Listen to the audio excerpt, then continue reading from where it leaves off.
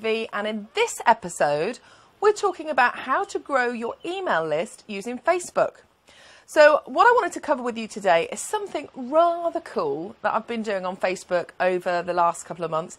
It started out as an experiment but has worked really well and has actually added significant numbers to my email list. So today I want to share with you a little bit of what I'm doing and why I'm so excited about it and why I think this is something that you could add in to your online marketing mix too.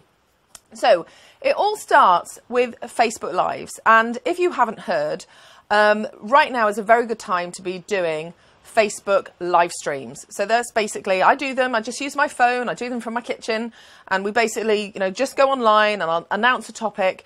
And typically I am talking on a topic, sharing some value, and I try to pick topics that I know that my Facebook fans and my email list subscribers have questions about. So I survey my list and I find out what people want to talk about. And so recently I did a whole series on growing an email list, and throughout the series, over the 5 episodes that I did, I invited people to come and download the course notes.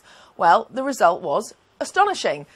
People did come and join the course, downloaded the course notes, and I added hundreds of people to my list. But the beauty of these is that they stay in the feed. So you can have content that's out there, bringing people onto your email list, and it's all happening in this what looks like a live environment, but the video still runs and appears in the feed long after you stop broadcasting live. This is my way of doing business. I love it that you do the work and then you do it once and then the work carries on doing the work for you afterwards. So I really encourage you to check out this strategy, and it basically goes like this. Pick a topic that you know that your fans and your subscribers are interested in. Go and create a Facebook Live around that topic. Before you go live, make sure that you have some type of PDF, a download that you can send people to download the course notes. You can do it as a one-time or you can do it as a series. I really enjoyed doing it as a series, and I had people joining me day after day. And then, during your live, make sure that several times you do a call out to action, tell people where to go to download the course notes. You can add the link in your Facebook Live or in the feed during the live as well. And then, just enjoy having people join your email list. So I encourage you to go try that. And if you want to see them in action, feel free to come and join me on my Facebook page. The link to that is below.